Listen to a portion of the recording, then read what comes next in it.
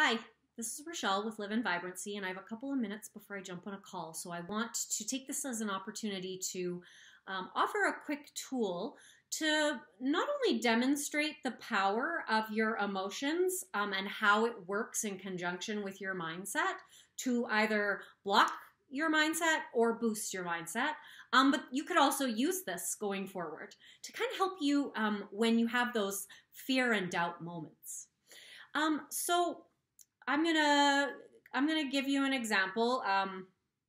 So let's say I have a client and they are predominantly trying to reconcile a relationship. So let's say this client is wanting to reconnect with her partner.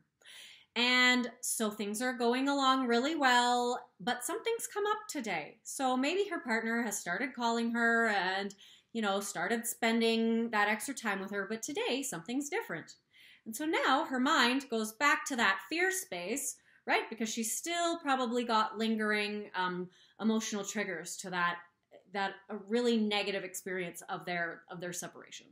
So she's kind of coming to me and says, like, I feel like, what do I need to do? What more do I need to make happen?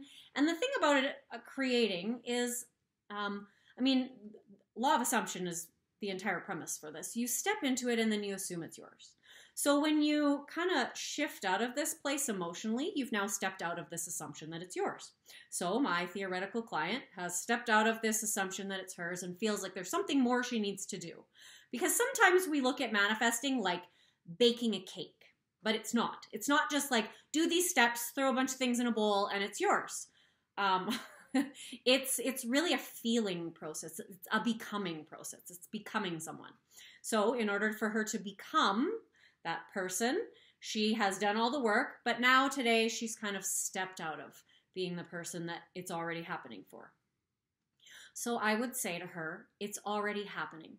And so now if you say to yourself, if you're in a situation where you're wanting to reconcile your relationship and that the doubt and the fear thoughts are coming and the emotions, then you want to say to yourself, it's already happening. Now, probably what's happening is nothing. Because without emotion, thoughts are really kind of just like words, we say. They're noises that we make. And so we translate meaning, but to ourselves, the words that we say, there needs to be an emotional component. So then I tell her, okay, now I want you to really emotionally invest, like, what does that feel like?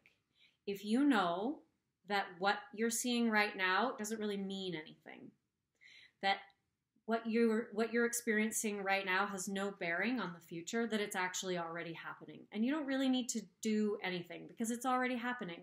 And I want you to take that second and just really emotionally invest with that. Like, what would that feel like if it was already happening?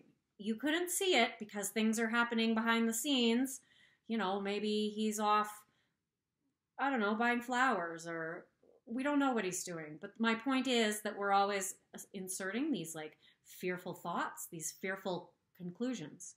And so perhaps he's off, planning something, but it's already happening. So the story itself, whatever that story is for you, go ahead and use that, but you want to emotionally invest and align yourself with it's already happening. And notice what your body does when you do. There's sort of a relaxing that happens, as opposed to when there's the fear and the doubt and what do I need to do and like how many more affirmations do I need to be adding into my day. There's kind of a bunching and a constricting. And so this like relaxing allows you to really just sort of not only release the fear and doubt, but it creates sort of a protection mechanism, because once you're emotionally aligned with it's already happening. If a fear pops up, like he doesn't really love you or she doesn't really love you, when you are emotionally aligned with it's already happening and that's your emotional truth, your mind kind of just goes, whatever. Because your brain believes your body, not necessarily the words you say in your head. And so hopefully you can use this tool moving forward when that like fear, that pang of anxiety pops up, and you can just tell yourself, especially if you have already stepped into assuming, like at some point emotionally aligned yourself. So move back into that. What would it feel like if it was really happening for me? And then really just settle into that as if that were true, because that's going to really protect you from all of these thoughts that are trying to knock you off guard. And so that is why your emotions are a real key to making things move when you want to create. And also from that really emotional place, imagine if she sees her partner from that like tied up, oh no, I might have been fooling myself this whole time. When she sees her partner, that emotional, like her vibrations or her nervous system response, her partner's going to feel that. And so what do you think that that's going to do for their reconnection efforts? Nothing good.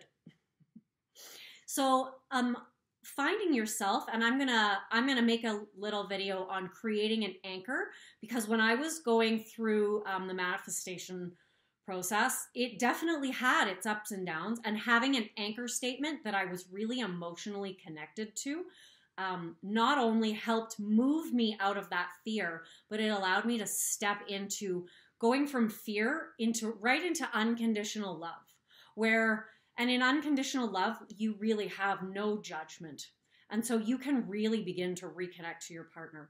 And so hopefully this is a useful tool you can use. And I will, as I said, make a video on anchoring and anchoring statements so that you can actually begin to anchor the affirmations or, the things that you're using to kind of move you out of fear states, but anchor them in at the emotional level so that they're actually doing the work that they should be. And if you want more cool tips or you want to take part in my Thursday lives, please join my Facebook group. The details are in the comments.